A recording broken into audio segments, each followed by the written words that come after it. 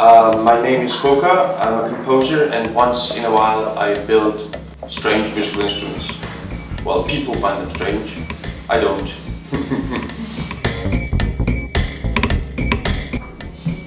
Beatmachines are small electromechanical devices that make beats. I normally build beatmachines with the objects that I find. So I rarely buy materials to build beatmachines. I go around the makerspace and I basically see what are the leftovers from other people's projects, and then I kind of work with that material to put them together. It depends.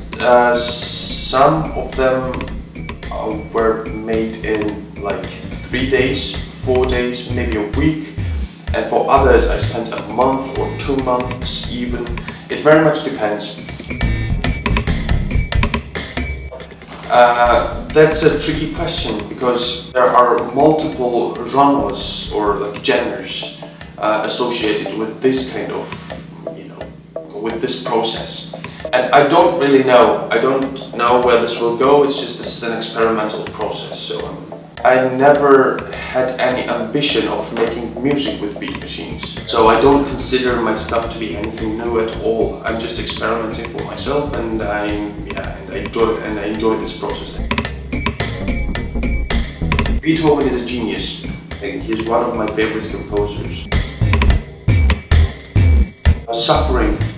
It really takes a lot of effort to put a beat machine together, and then most of the time my hands are worn out. I have pain in the back because of sitting at the table for so long.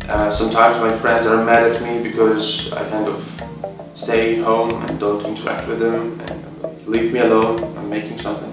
Yeah, suffering. Yeah, a lot of suffering.